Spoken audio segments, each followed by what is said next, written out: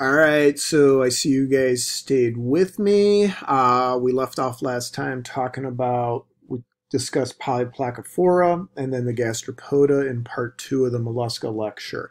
And we left off with the sea hair circle situation. So there are all sorts of weird and goofy and crazy stories when you start talking about life and nature. Explore them. That's the fun part about being a biologist. There's all sorts of things out there that just are interesting and make you go, huh, okay. All right, so let's move into our third class of mollusks. This will be the bivalves. So again, let's label this class Bivalvia. That is the official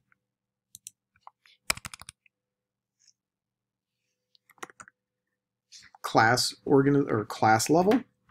This is our clams, our mollusks, our scallops. So when we look at this group, we want to look at it and say, okay, what is different about the bivalves that make them different than the other mollusks? And the big key difference here is that these guys have a two-part shell. That's what makes a bivalve, bi meaning two. Let's see what kind of grammar I'm supposed to do here. Okay. Bi means they have two. They have a shell that has two parts. There's a top part and a bottom part. Top hinge, bottom hinge, whatever we want to call it. That's what makes them bivalves. All right, so oysters, mussels, clams, etc. Some other key things to mention about the bivalves. Let me move to the next slide because I'm out of room on this one. Whether we're talking about the giant clams or the scallops, other things that make bivalves different and kind of special. When we look across bivalves, they will lack the radula. So they're not feeding by using a radula to scrape and scratch and eat algae. So instead, what these guys do is they filter feed. So to be a filter feeder, or if you are a filter feeder, you're basically eating anything that comes through the water column. And the way this will work is, let me make this even smaller so I can draw this out. The way this will work is you have your clam, your oyster, scallop, etc. And bear with me on the drawings. You know, they're not good on the board. They're even worse on screen with the mouse. So the way this will work, water enters one side of the bivalve. There's an in-current siphon. It's actually a little suction tube that pulls water in. The water goes through the animal and then it exits out the other side. And anything in that water, whether it's algae, whether it's little larvae, those little other mollusks, mollusca larvae, etc., as it comes into the animal, it gets filtered and trapped. And they feed upon that. And then the clean water, in a sense, gets pushed out. Similar to what the sponges were doing. They're filter feeders. They're omnivores because they don't selectively say, nope, I can't eat that because that's animal. I'm only going to eat algae. It's whatever comes in gets filtered and retained. So again, we call them filter feeders. The negative here, if there are pollutants in the water, as those come in, those also can get accumulated. So long time ago, earlier in the semester, we talked about a thing called red tide. Remember that event? I want you guys to go look up what organisms contribute to red tide. Those are the things that produce the toxins. The toxins get filtered by the bivalves, trapped within the body of the bivalve. Bivalve then gets harvested and sold at a seafood store in town containing toxins, unintentionally, but it does happen, unfortunately. So again, that's kind of a negative. When they're filter feeding, it's their gills that filter the water. Passing through them, trapping, and the gills filter out oxygen and good nutrients, but it also can pick up the pollutants and the toxins in the water. So again, remember red tide. Actually, let me change it so it's more memorable. Try to do things here to make you guys remember certain things. All right. Okay. Other big things to mention is when these guys are developing and growing, the mantle, remember that term and that structure, the mantle secretes the shell.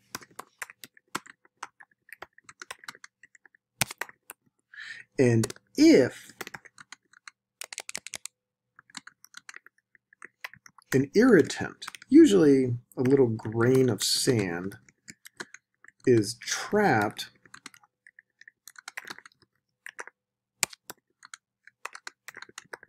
between the mantle and the shell, this is what will develop into a little thing we call the pearl. So what will happen, if you look down here in the bottom picture, there's 3 pearls here. 1, 2, and 3. So somehow an irritant got between the mantle. So if there's a mantle, and then here's a layer that will become the shell, the calcium carbonate shell.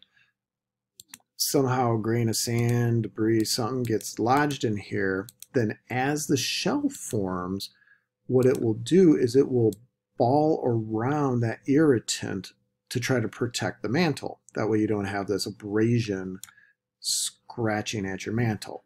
Think about it like a callus in your shoe, on your toe. If you have a part of the shoe that's rubbing your foot, you build up a callus. That's what pearls are. So they're calcium carbonate formations that try to decrease irritation on the mantle, between the mantle and the shell.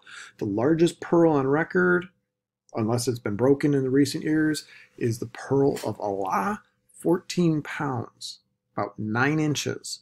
Ugly, but huge. That was in a giant clam, so not typical, not traditional when we look at the bivalves. So what people can do, and this is part of how pearls are made today, is they do aquaculture.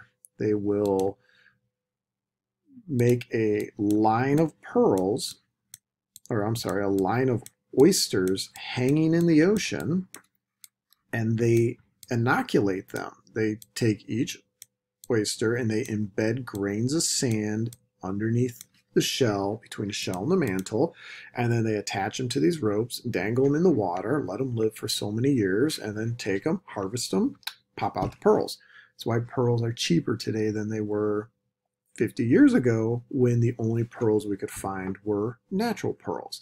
Now what's interesting, if you talk about that pearl industry, is most of the pearls are white.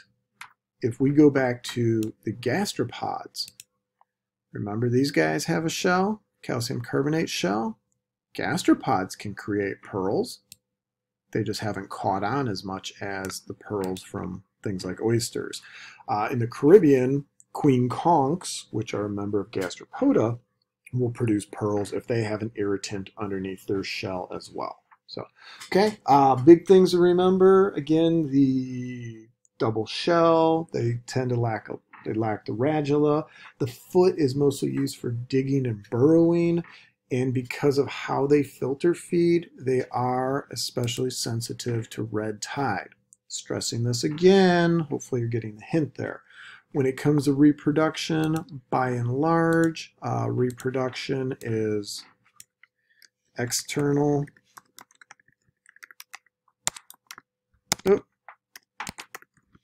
External fertilization, because you have male and female members of the bivalves.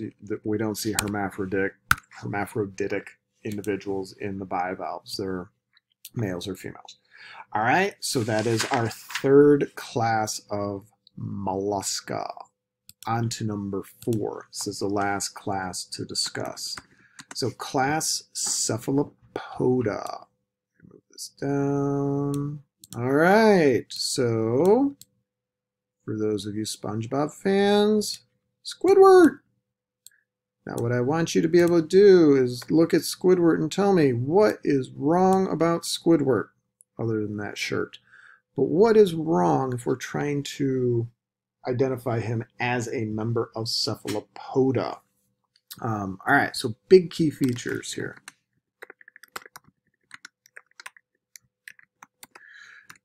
Cephalopods, whether it's a squid, octopus, nautilus, cuttlefish, etc., the mouth is surrounded by tentacles. Squid have 10. Octopus, 8. So that is how we identify the difference. One of the key ways to identify the difference between a squid and an octopus is simply how many tentacles do they have. When we look at these guys, they are the only mollusk to have a closed circulatory system. Okay, highly active, more energy, highly intelligent. These are the smartest invertebrates in the world. When we look at all of the animals that lack a backbone, the invertebrates, Mollusca, Cephalopoda, primarily the octopus, get that award. All right, so what's really cool here, when we look at their tentacles, the tentacles often have suction cups on them and little teeth. So what will happen is those tentacles will shoot out and they will attach to the prey. So here's our little fish swimming around. He's not going to be happy. So the octopus, the squid, the whatever, hits it with its tentacles. Yes, the drawings are terrible. But then the tentacles suction on with that suction cup, and then they hook in with those little teeth. So that way, if the prey tries to pull away, it rips the flesh of the animal that it's attacking. So these guys are very, very active predators. Let's make sure we mention that.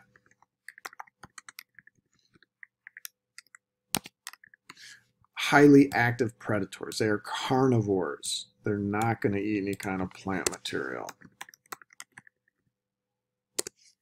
All right. When we look at the tentacles, they help grab the prey. They pull the prey back to the jaw, and this is the jaw of a large squid. It is scary sharp. It's almost like the jaw of a hawk or an eagle. The top part of the jaw comes down, the bottom part comes up, and because of the positioning, as this top comes down, it actually creates a slicing action. The bottom comes up, and anything in here will get shredded. So use all these tentacles, drag the food back to the mouth, shred it up with those jaws. When we look at the blue-ringed octopus, they actually have a neurotoxin, incredibly deadly. If you guys ever watch old films, check out the James Bond film back from, I think that was from the 70s or the 80s, called Octopussy. There's a blue-ringed octopus in there.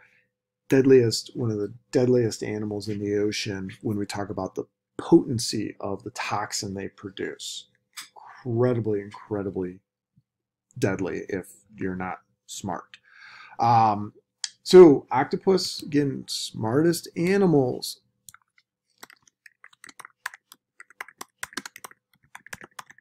Most intelligent invertebrate in the world. Check out the video. Hopefully the hyperlink still works. They can figure out how to problem solve. They can find food. They can do all sorts of things. Another very cool thing about octopus, they have these chromatophores in their skin. It allows them to change color. So there's a little video link here. Watch it. As they move across the reef, their color changes in response to their environment. Amazing feature of these animals. All right, so those are the mollusca, the second most diverse group of animals out there.